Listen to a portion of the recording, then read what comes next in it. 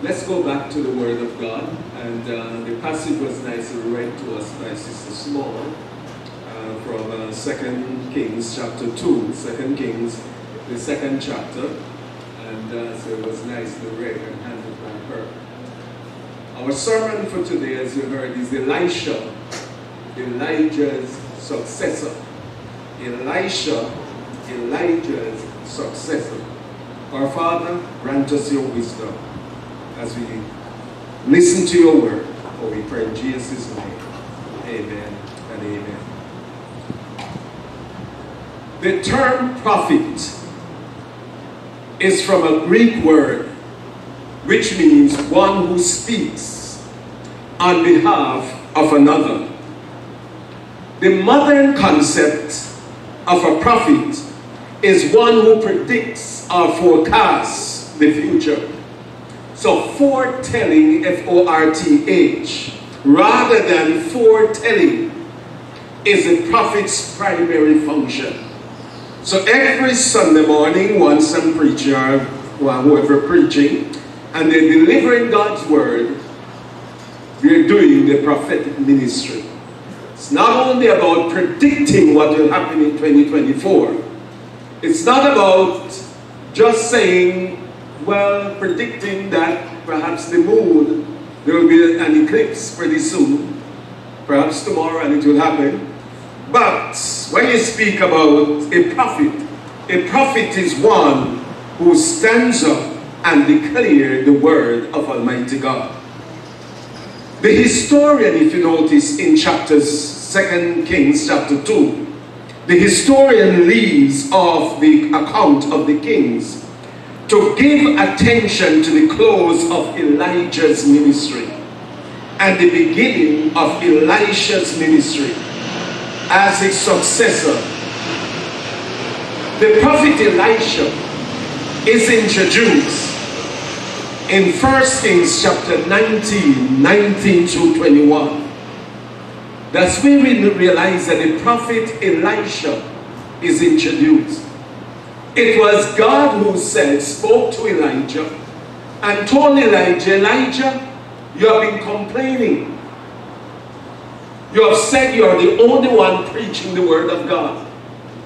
And now I'm going to raise up another prophet by the name of Elisha. But I just want us to go to that passage because it's an important passage in 1 Kings chapter 19, continuing. Listen what he says. So he departed thence, that's Elijah, and he found Elisha, the son of Sharpe, who was plowing with 12 yoke of oxen before him, and he with the 12, and Elijah passed by him and cast his mantle upon him. And he left the oxen, that's Elisha, and ran after Elijah, and said, let me, I pray thee, kiss my father and my mother, and then I will follow you. And he said unto him, go back again, for what have I done to thee? And the Bible says he returned back from him and took a yoke of oxen and slew them and boiled their flesh with the instruments of the oxen. And he gave unto the people, and they did eat. Then he arose and he went after Elijah and he ministered unto him. It's interesting for us to note that when God wants a person, I want to tell you, he will make it known. God always has a replacement. Say it with me. God always, he has a replacement. It doesn't matter what area of ministry, whether you're a pastor, whether you're a missionary, whether you're a doctor, whether you're a nurse, whether you're a teacher, whether you're a lawyer, whether you're a wonderful police officer. It doesn't matter.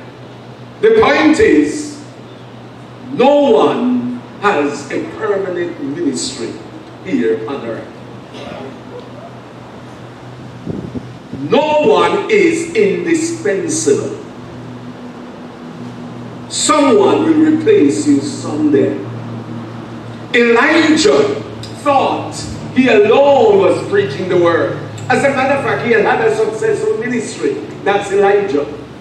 But Elijah had too much to do with Ahab and Jezebel.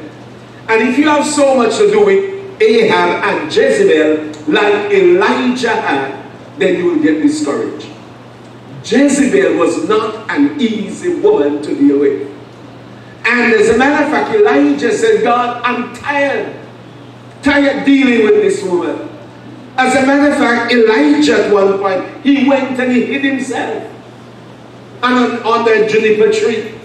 And he said, God, I'm just worn. I'm just tired. You know, there comes a time in your life sometimes you say, I'm just tired. You hear a husband say, I'm tired. Don't get tired of your wife. Or you hear the wife says, I'm just frustrated, I'm just tired. Or perhaps you hear another person say, I don't know what to do. The point is that you and I, doesn't matter what, if you're a nurse, if you're a doctor, doesn't matter if you're a politician, here comes a time that you say, I'm just tired. But remember this, no one is indispensable.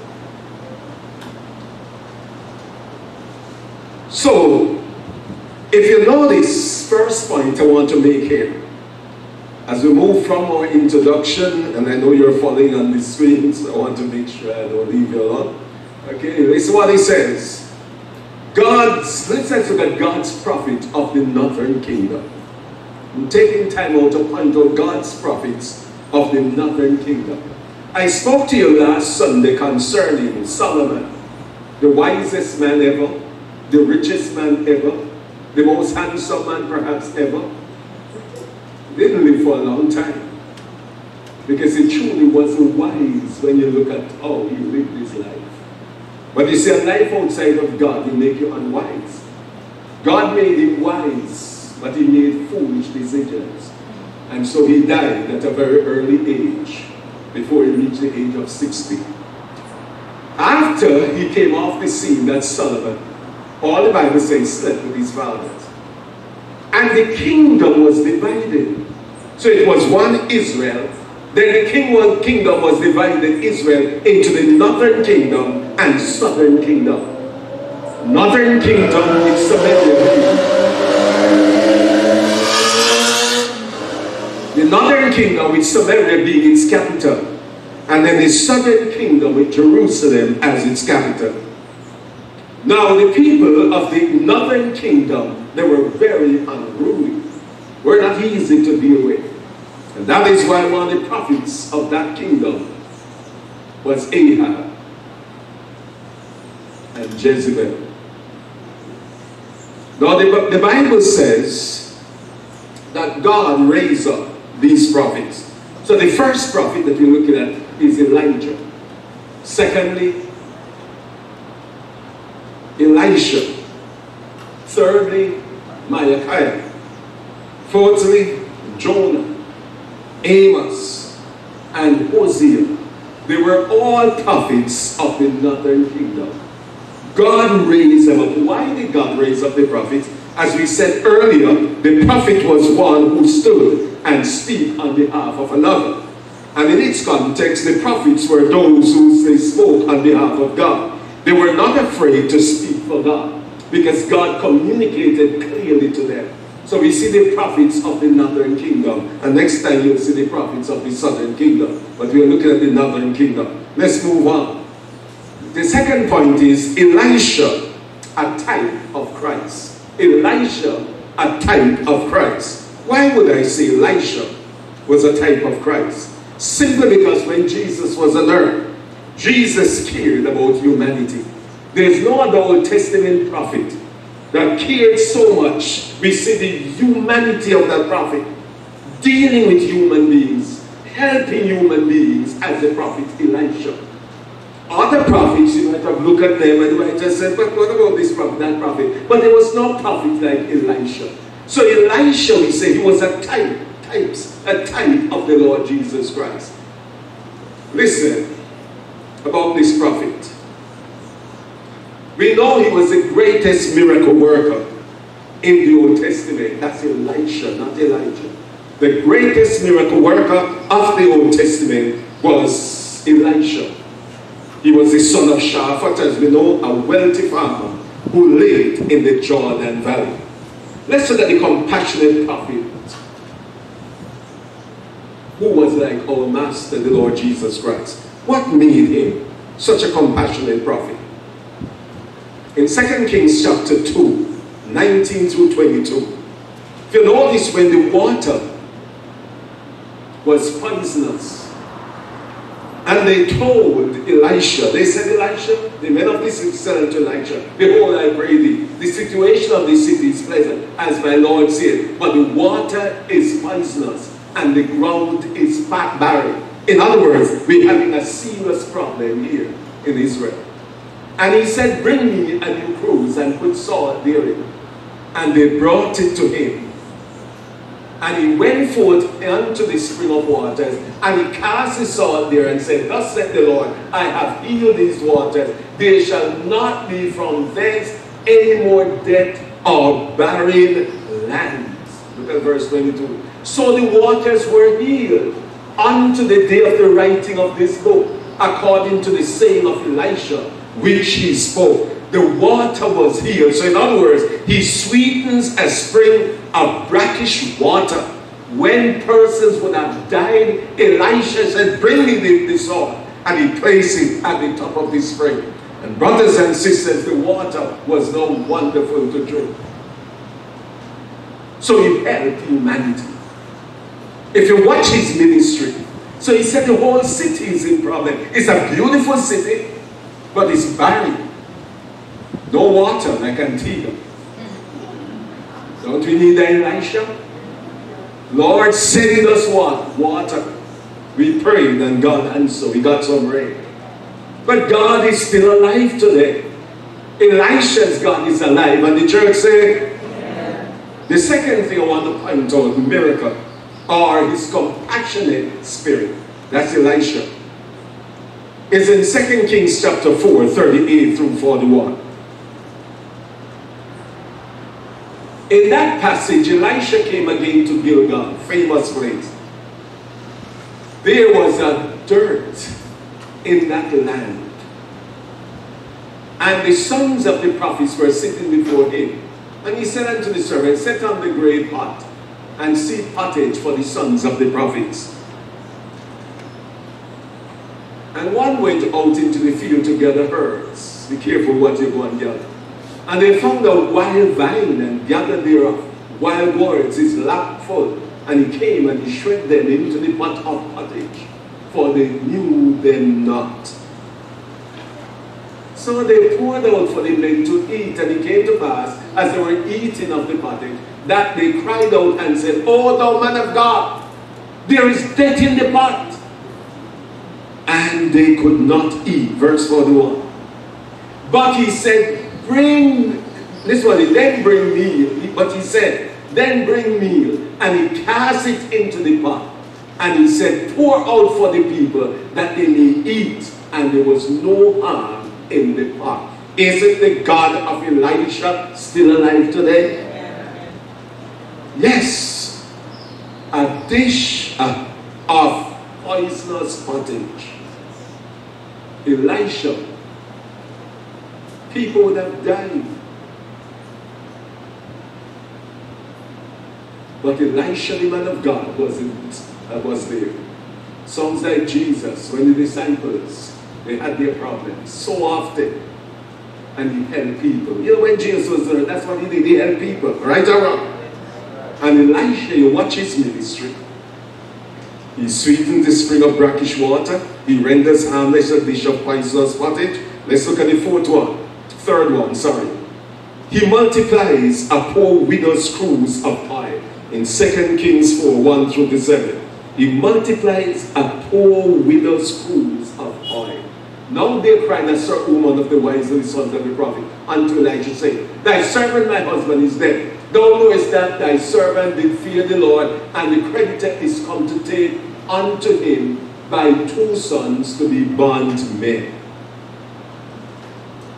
And Elisha said unto her, what shall I do for you? Tell me, what hast thou in thy house? And she said, thine handmaid had not anything in the house save a pot of oil. Then he said, go borrow the vessels abroad of all thy neighbors, even empty vessels. Borrow not a few, just borrow plenty. And when thou art coming, thou shalt shut the door upon thee and upon thy sons, and shalt pour out into all those vessels, and thou shalt set aside that which is full. So she went from him and shut the door upon her and upon her sons, who brought the vessels to her, and she poured it out.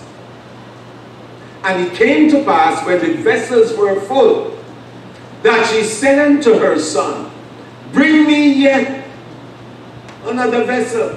And he said unto her, there is not a vessel more, and the oil stayed. Last verse 7.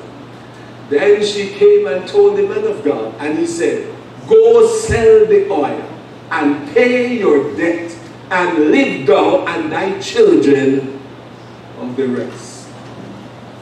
Elisha helped this woman, this poor widow, lost her husband, didn't have anything. The creditors came in. They would have sold her and sold her property and sold everything. But Elisha came on the scene.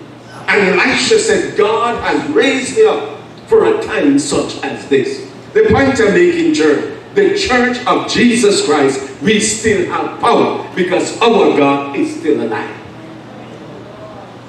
She lacked nothing because she was able to pay off everything, pay off all her debt. Because the man of God told her, everything shall be well. It sounds like, oh master, fear not. Fear not. Everything gonna be well. Let's look to the other one. 2 Kings chapter 4, 32 through 36. 2 Kings chapter 4, 32 through 36. You know all this story. He raises from the dead the son of the Shunammite woman. And when Elisha was coming to the house, behold, the child was dead. He went in there, the child was dead, and laid upon his bed. He went in therefore and shut the door upon them twice, and prayed unto the Lord. And when he went up, he lay upon the child, put his mouth upon his mouth, mouth-to-mouth resuscitation, and his eyes upon his eyes, and his hands upon his hands, and he stretched himself upon the child, and the flesh of the child was what? Then he returned and walked in the house to and fro, and went up and stretched himself upon him, and the child sneezed 7 times, and the child opened his eyes. Miracles happened, eh? And he called Gehazi and said, call the Shunammite. So he called her, and when she was coming unto him, he said, take up thy son. In the New Testament, Jesus, he did so much wonderful things to people, so that hurting people were helped. We live in a world where people are hurting, and we still need people like Elijah and people like Elisha. But I want to tell you, the God of Elisha is still in the land today. People need to turn to Almighty God. I think we have reached the place that people stop trusting God and we start trusting men, but we need to realize God is still depending upon us. It didn't stop there. Let's look at Elisha again, the man of God. In 2 Kings chapter 4, 42 to 44, he multiplies the loaves of bread for a hungry crowd. Listen what he says in verse 42. That's 2 Kings 4, 42 through 44. And there came a man from Baal-Shalishma, and brought the man of God bread of the first fruits, 20 loaves of barley, and full of ears of corn in the huts thereof. And he said, give unto the people, that they may eat. And his servitor said, What should I set this before 100 men? That's nothing. Listen again. Give the people that they may eat. For thus saith the Lord, they shall eat and shall live thereof. So he set it before them. And they did eat and left thereof, according to the word of the Lord. Jesus did it in the New Testament. He fed the hungry. He used that little boy with 5 loaves. Remember? The point I'm saying, Elisha, he did it way back there. You know, God can feed you. Some people go around wondering, I wonder how we're going to make it. So many things happening in this world. Some people say we're going to starve to death. I tell the God that I serve, I'm going to eat until I get fasting. I have to exercise to keep the weight down. I'm not wondering where food going to come from. And I say to every member of this church, don't go around wondering. Listen, our hope is not in governments. Our hope is in God Almighty. He will feed us. You didn't hear that? Go ahead. Our hope is in God. Elisha's hope was in God.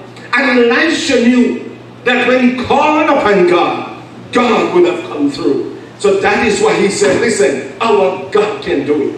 And our God can certainly do it. Let's move on to the other. You see all the miracle working. And that's why he was a compassionate prophet. That's Elisha.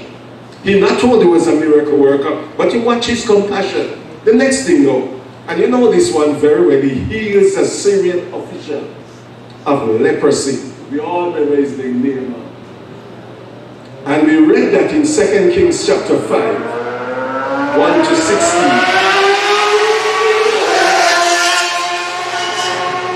But we are not going to read all the passage, but 2 Kings 5, 1 to 16. Naaman was a great official.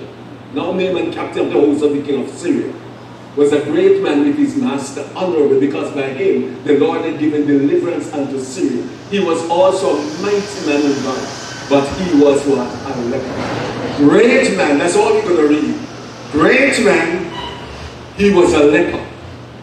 Honorable man, but he was a leper. Every person without God today, we are lepers. We have leprosy. Sin makes us lepers.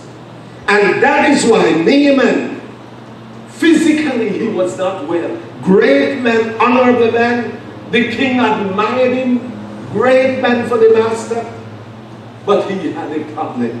And when you have leprosy, it's like the virus. Stay 6 feet. Stay away. Elisha,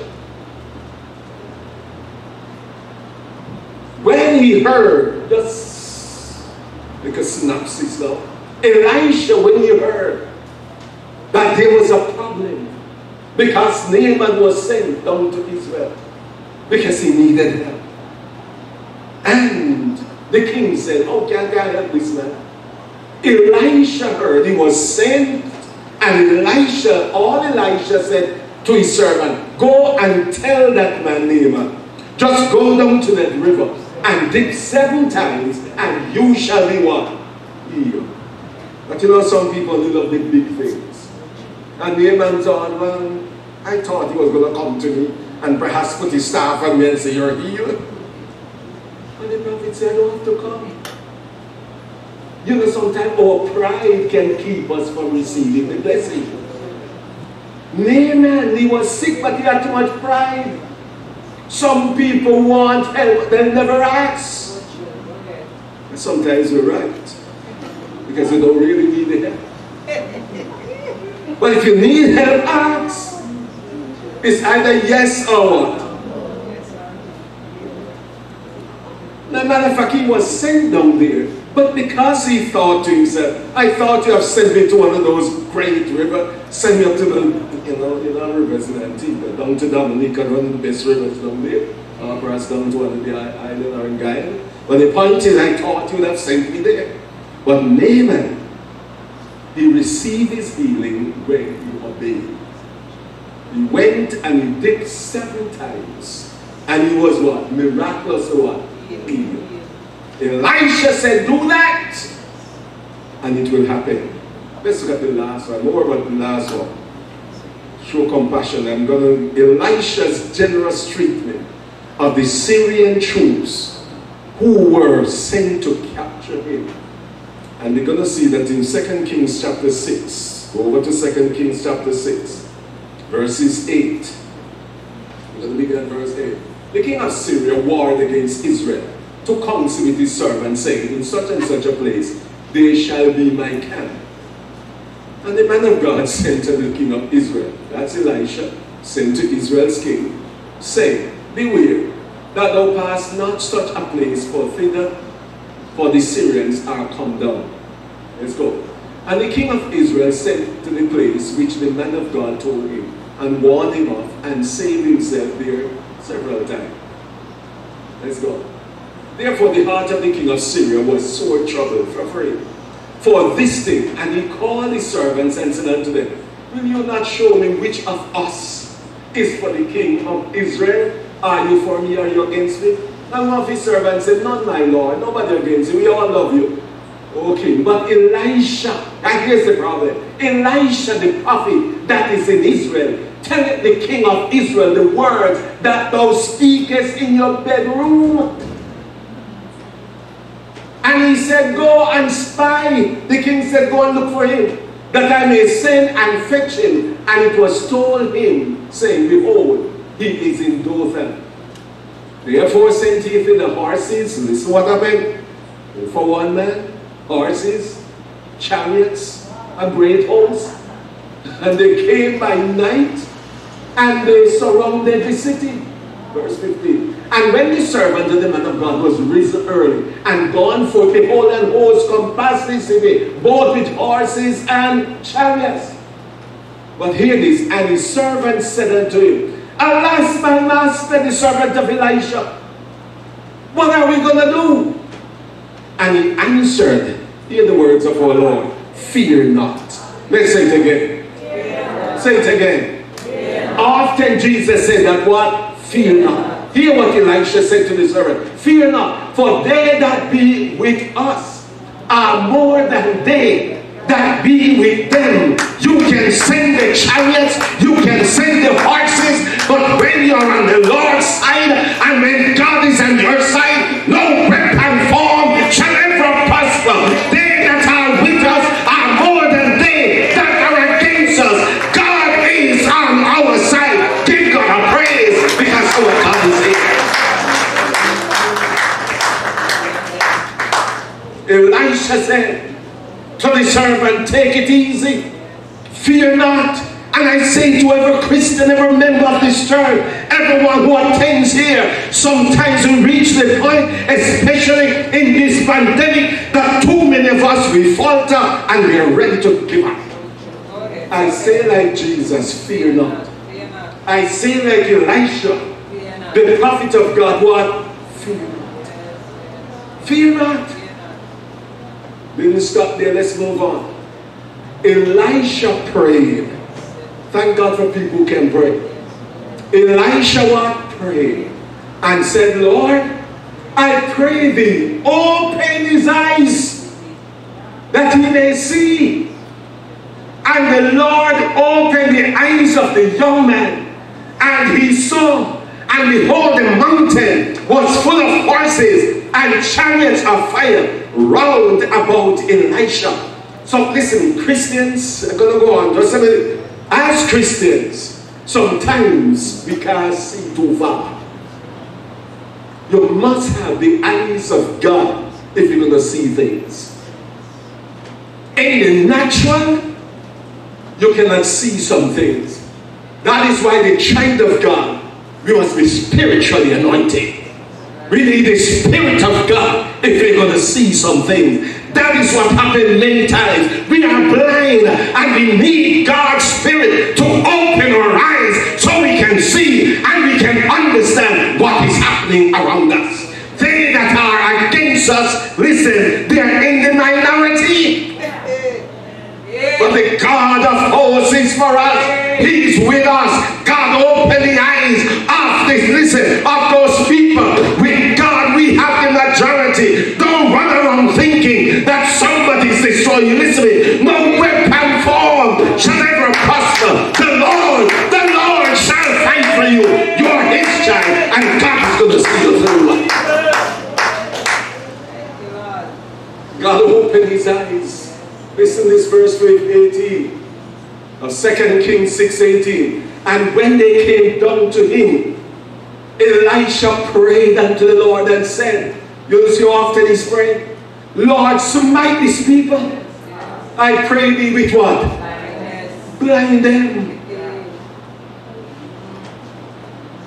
Blind them, God.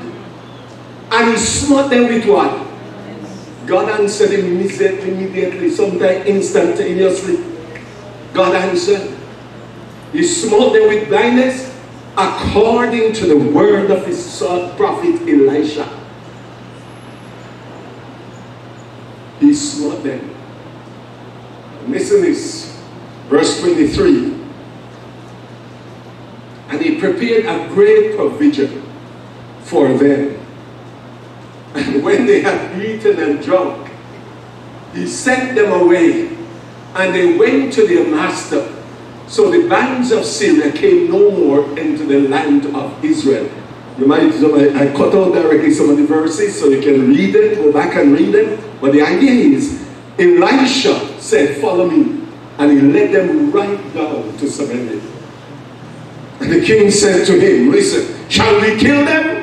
Elisha said, why should you kill your captive? He said, feed them, give them bread, give them prisoners food. You know this, bread and water. Feed them and give them a good bread. So man, they got the belly full. He said, Lord, open the eyes now. Go in, you belong. The point I'm saying, Elisha's God is still with us today. Let's move on a little. Let's look at the characteristics of prophets. It's important we look at the characteristics of prophet. What do we think about prophet? Listen, we live in an age, too many men of the cloth.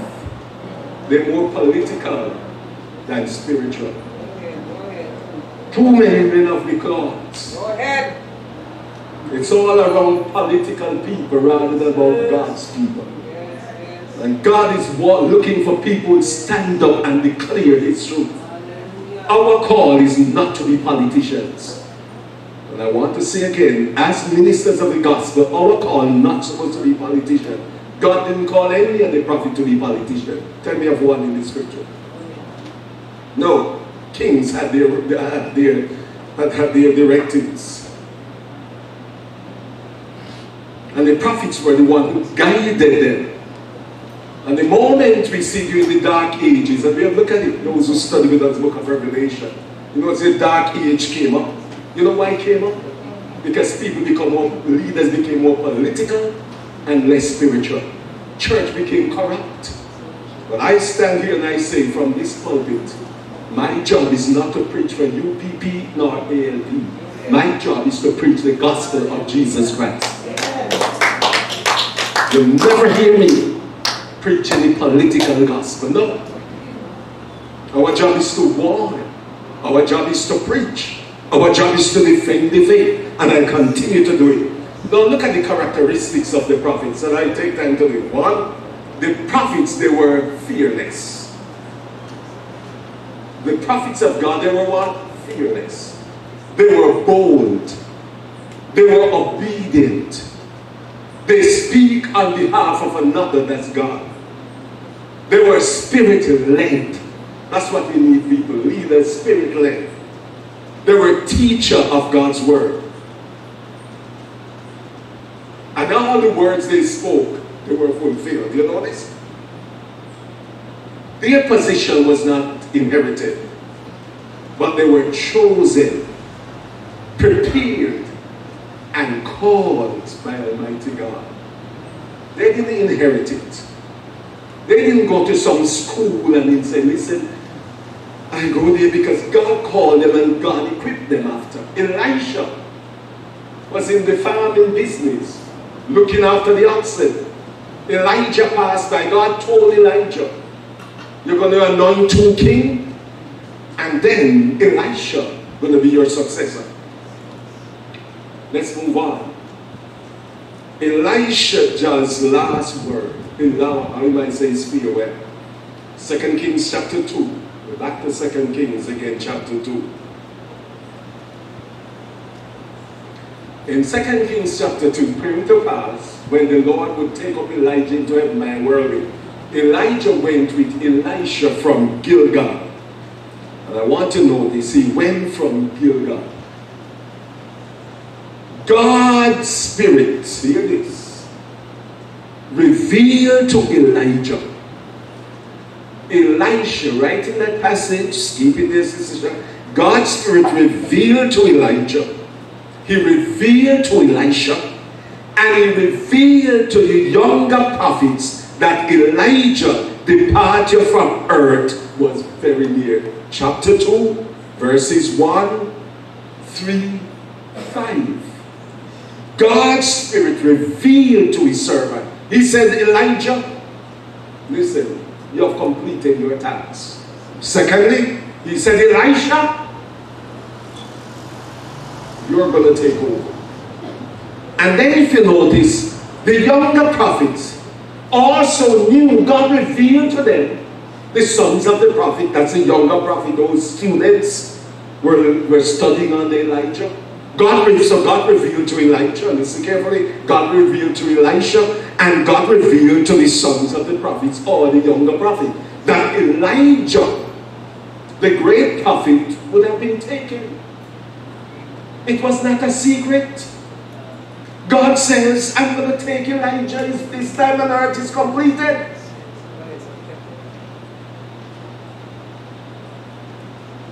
We read of 2 men in scripture who were translated. Enoch and Brother Elijah. Elijah's ministry was completed. So listen what happened now. Elisha went with Elijah from Gilgal to Bethel, then from Bethel to Jericho, and then across the Jordan River. Watch the directive, Gilgal, Bethel. It's in chapter 2. Read it. Gilgal, Bethel, Jericho, and then across the Jordan. Everywhere Elijah went, listen carefully, Elisha said, I'm not going to leave you. He said, I need the blessing of God. Elijah, you're going to go. But I need, if I'm going to take that office, I need you to pronounce some blessing on me. So even when you go to St. John's, I'm going to be there. If you take a plane and go to St. Kitts, I'm still going to be there. If you want to go to London, I'm going to be right there with you. Doesn't matter where you go. I don't want you to go and I don't receive my blessing. So hear this.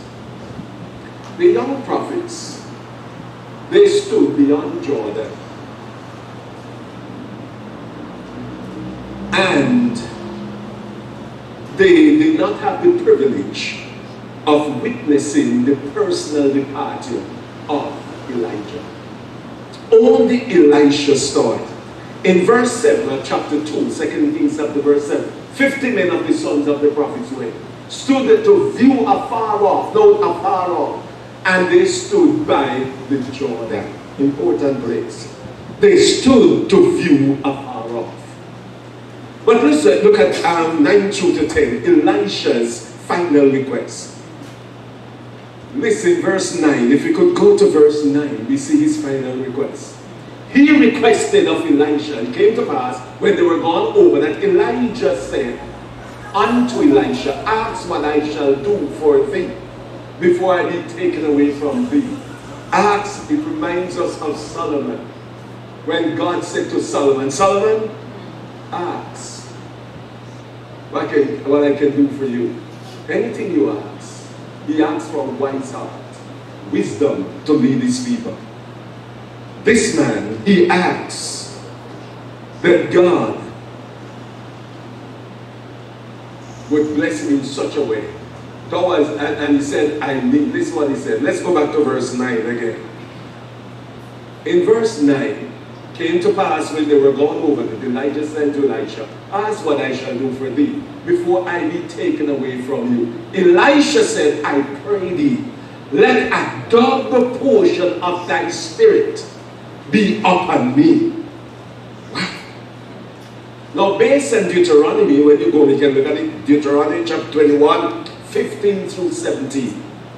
Deuteronomy 21, 15 through 17. Based on that, where the same expression, double portion, is applied to that which the firstborn receive of the father's inheritance. That's what Deuteronomy 21, 15 through 17. The firstborn would have received the double portion of the father's inheritance. Elisha viewed himself as Elijah's firstborn prophet or prophet's son. So he wanted Elijah to really give him this blessing. The mantle suggests that he says, when I go, if you see me, when I depart, Elisha, then the mantle would have been thrown. And you go and take up that mantle. That suggests that the office of Elijah was now passed on to Elisha. Once you get that mantle. But you see, Elisha needed more than the mantle, needed more than an office. Elisha needed the spirit and the blessing of God to come upon him. You can get in an office, but you need the anointing of God to stay in that office. And that is what Elisha needed. So when Elisha said, I pray thee, my father, that a double portion of your spirit will come upon me. Elisha was saying in essence, God, I need more than just being that office. I need the Spirit of God. I say again to a church that what we need today, we need the mantle, but we need more than the mantle. We need the Spirit of God to take possession of men and women in his church, and things will be different. Praise his holy name.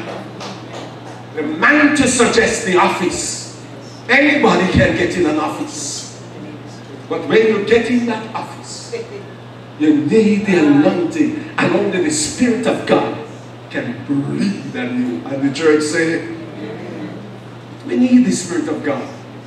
And if ever a time we need him, it is now.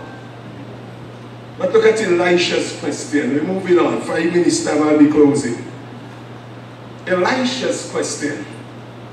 Chapter 2, 13 through to 15. That's where we're at. In that passage, 13, he took up also the mantle of Elijah that fell from him. So he got the mantle. And he went back. And he stood by the bank of the Jordan. Very precious river. The bank of the Jordan. Elijah crossed the Jordan going for his farewell. Or his translation. Elisha coming back, he has to cross the Jordan as well. Humanly speaking, he couldn't do it. So he needed the mantle. This is what he took up the mantle of Elijah that fell from him. He smote the waters and said, where is the Lord God of Elijah? And when he also had smitten the waters, they parted hither and thither. And Elisha, he went over. And when the sons of the prophets which were to view the Jericho saw him, they said, the spirit of Elijah doth rest on Elisha. And they came to meet him and bowed themselves to the ground before him. They also recognized that God was doing something in Elisha's life. People will know when you are serious with God. You know, in the church, I grew up in the church a long time, I see all sorts of games. I see all sorts of sports in church. Well, if it's one place people can play games, and those who are viewing me across, one place people can play games in church. And Ananias and Sapphira tried something, but God killed them off. And people do all sorts of things in church. I say what we need, listen man, you can't frighten God. And you can impact God and you can impress God. But one thing you can do, you can walk close to your God. And God knows. And when the sons of the prophet, 50 prophets, students they were, when they saw Elisha return, remember he already was in the mantle to hit the water, and water was divided. He was able to go across. He went with Elijah over the Jordan, but he came back by himself. He cannot depend on Elijah. Some of us, if you're going to depend on people to make it in the kingdom of God, you will fail. But God promised He will never leave us. Neither will He what? You don't have to be like other people. Be yourself. Love God. Serve God. Get excited about God. When others, listen man, they're playing games, you tell yourself, I'm not in any game business. I love Him too much to fail in love. Elisha loved God. He said, Elijah, I need a double portion. Elijah said, I can't give you. But when I'm taken, if you see me and take up my mantle, yes, the office will be available. And the anointing can be available. So he received a double. He received the mantle. But he also received the Spirit's possession. So that Elisha, from that moment, he was so filled with the Spirit. So when the other prophets saw him, everyone, they recognized this is our future leader. It's anointed by God, touched by God. Things happen.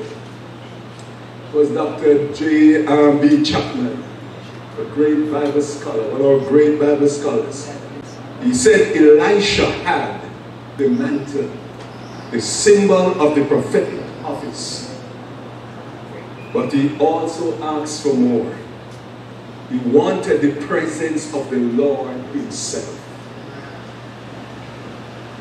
So that phrase that Elisha asks, where is the God of Elijah? I close by saying, the God of Elijah, He is a God who will provide. Amen? So don't worry, God will provide. Turn to your neighbor and tell your neighbor that. Say it again. Secondly, where is the God of Elijah?